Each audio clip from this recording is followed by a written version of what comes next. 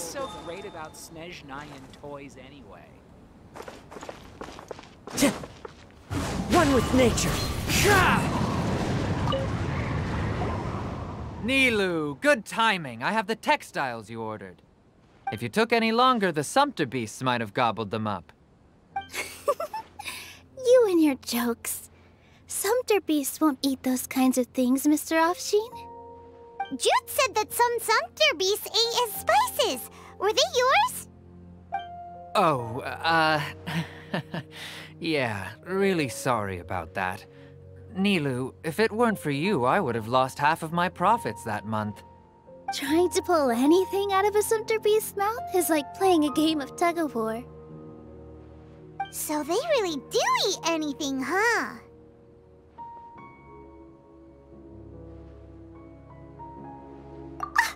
What's that supposed to mean? Come now.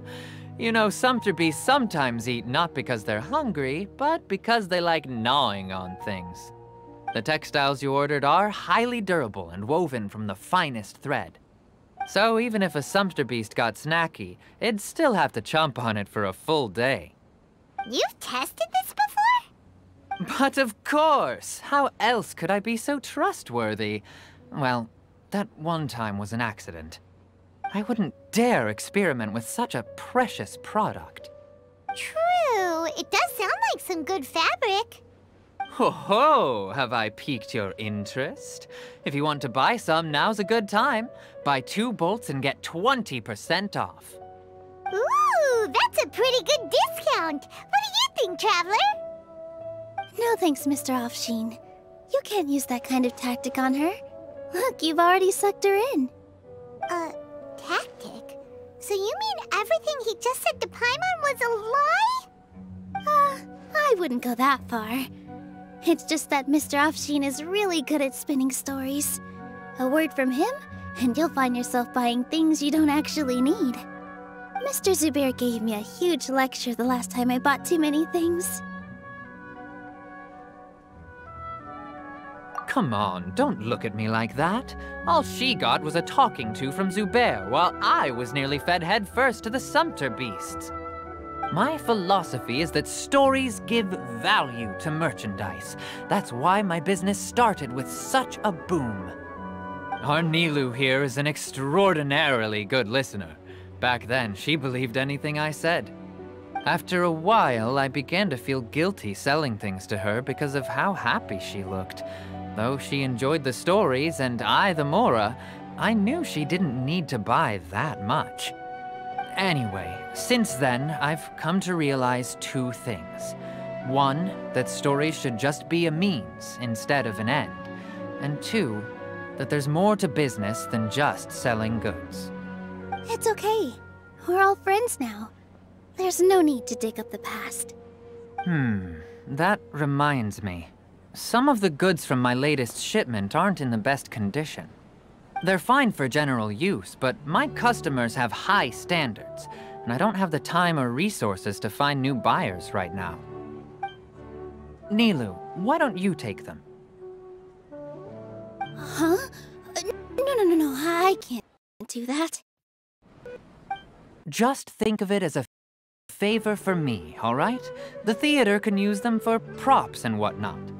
It costs me Mora to store or ship, so I'm just losing money every day continuing to hold on to them. Even so, let me buy them at market value. Nah, these goods are hard movers. Besides, if I let you pay, wouldn't it mean that I'm just using stories to sell my goods again? Just take them. If you really feel that bad about it, give me some theater tickets later. Oh, yeah, you should also take some while you're at it. Adventurers are always in need of materials, right? Wow, even we get a share of this? Hurry and take it. Just looking at it all is giving me a headache. Thanks for the huge favor. There's still one more store. Are you all right holding on to that much stuff? Paimon, why don't you lend a hand? You must be tired. If Paimon were to refuse, would you then think less of Paimon than even a Sumpter beast?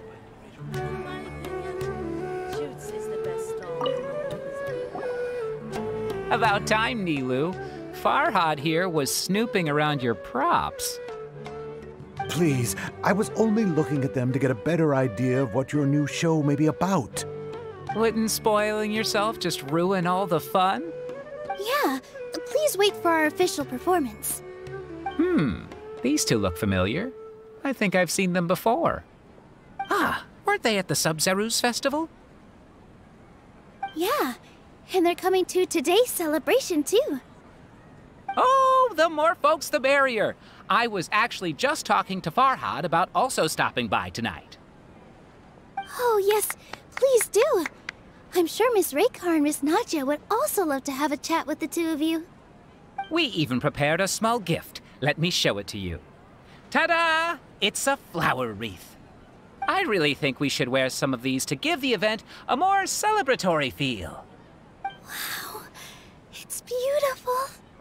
Did you make it? Farhad did most of the work. What a surprise, huh? He actually knows a lot about crafts.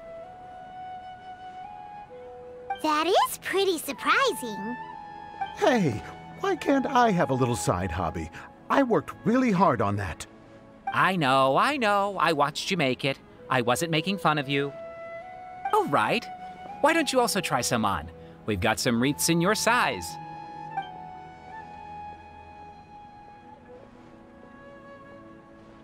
It fits perfectly. They're so pretty!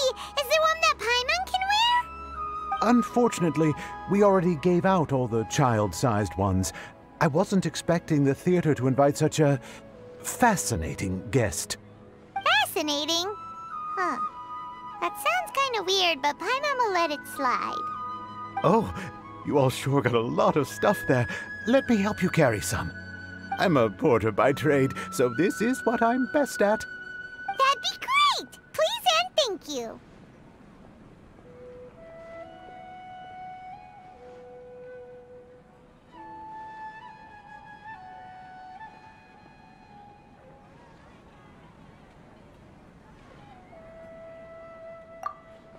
But we have a pro now!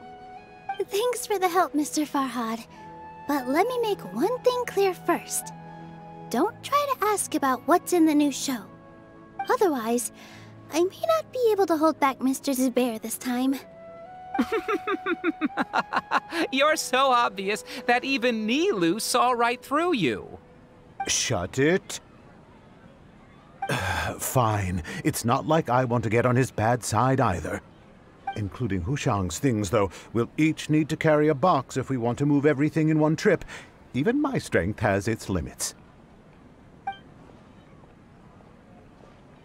Paimon looks like she doesn't want to, so I'll carry a little extra.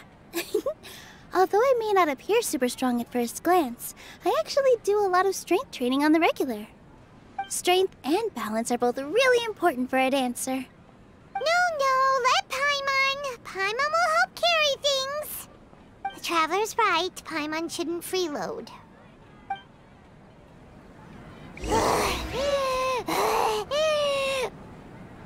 Paimon can't fly anymore. Are you okay, Paimon? Paimon's good to keep going. But Paimon now understands when people say there's no such thing as a free lunch.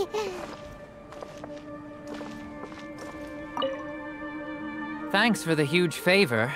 The most important thing about doing business is efficiently circulating merchandise.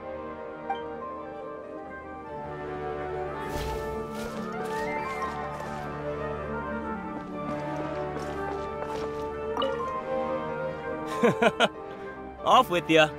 Don't think Sorin and Abib will be able to hold out for much longer for that Tachi.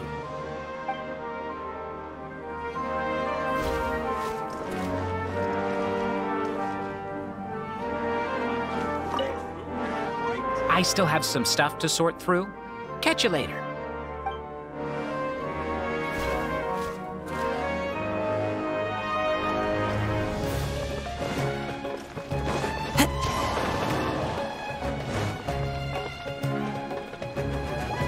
Oh, that sure was a lot of stuff.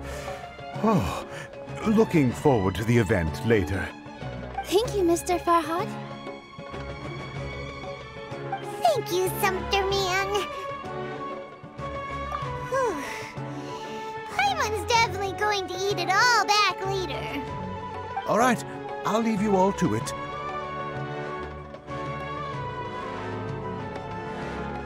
See ya. Good thing we had Mr. Farhad with us, or else that would have taken way longer.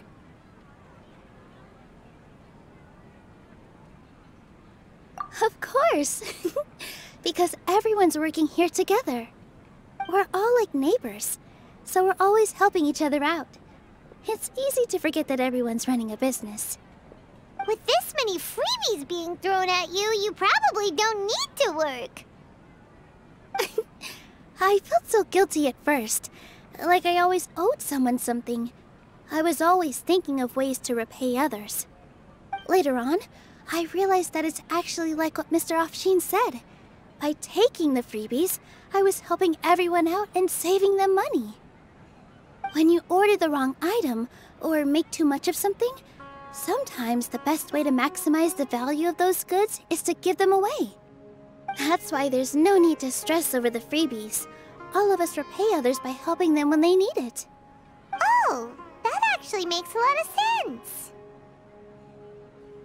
This has become our norm, and no one keeps track of the back and forth anymore. So really, don't worry about it. Alright, I have to bring all this to Mr. Zubair and do a little bit of prep. Feel free to hang out here for a bit. It'd be nice if you could also get to know some other people at the theater. Nope. Mr. Zubair's really on top of everything. You two are our guests, so please, just relax and look forward to the celebration. Wow, the atmosphere here is so nice. Let's take a break and immerse ourselves in this warmth.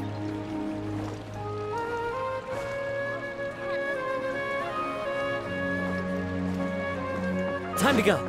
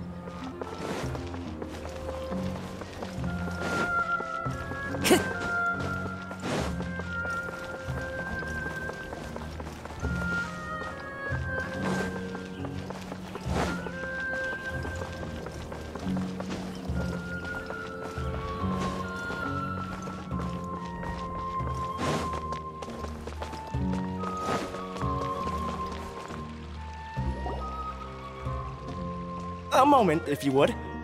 Are you two the famous Traveler and Paimon by any chance? We sure are, and who are you? My name is Wikas, a member of the Academia Extravaganza Planning Committee. Have you two heard of this festival?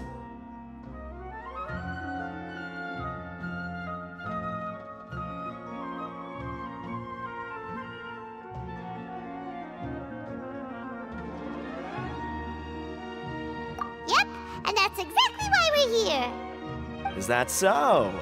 Looks like our advertising is working. Since you're both interested, would you mind if I gave you a brief explanation of the event?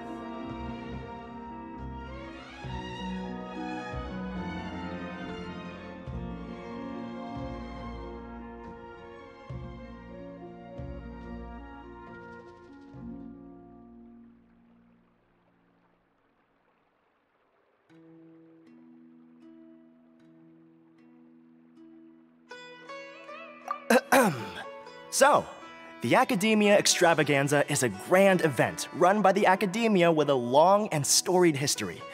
To be precise, it can be divided into the Wisdom Gala and the Inter-Darshan Championship. The gala is held annually.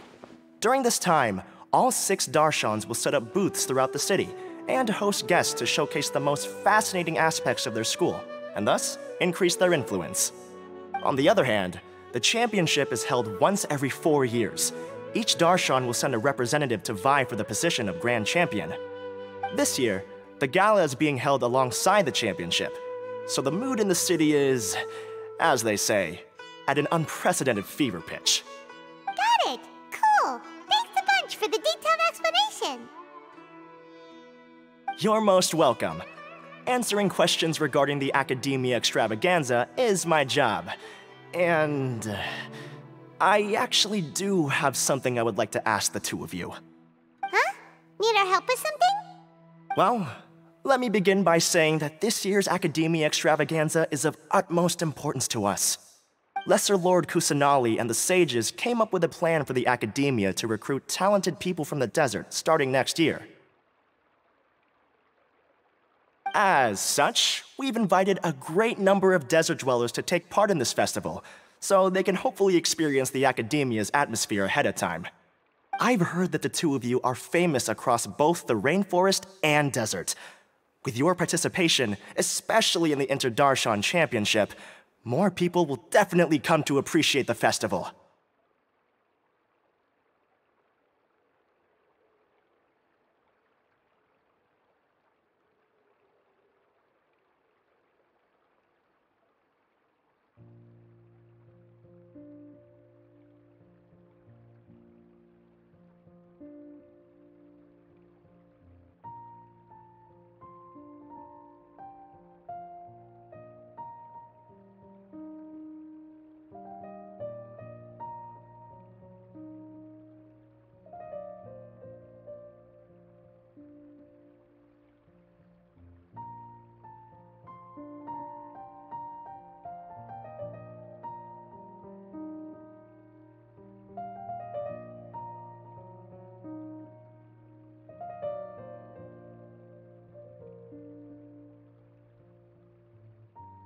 Exactly!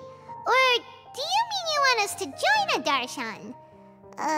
But then we would have to deal with exams and essays and stuff like that. No need to worry. The championship participants have already been selected. I mean to invite the two of you as guest commentators. Your job will be to observe and record every part of the competition. There's no pressure. Just follow each match and enjoy the festival. Aside from that, we'll also prepare some compensation for your efforts. We won't have you working for free. That kinda sounds like a sweet deal. What do you think?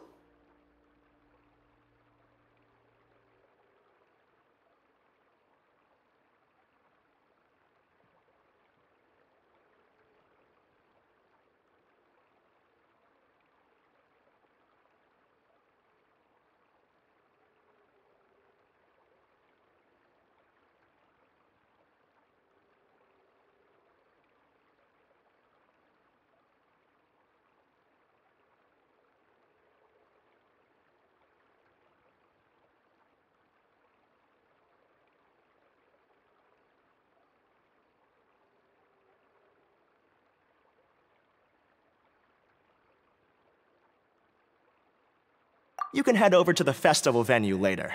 An organizer there will introduce each participant. Some of them even might be people you recognize. I'll leave it at that for now. So, how about it? Would you like to take this commission? Wow! Having fun while getting paid? This sounds awesome!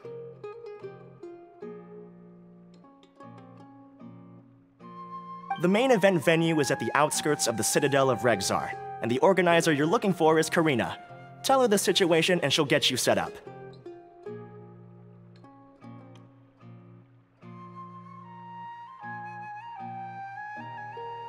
The championship is going to begin soon.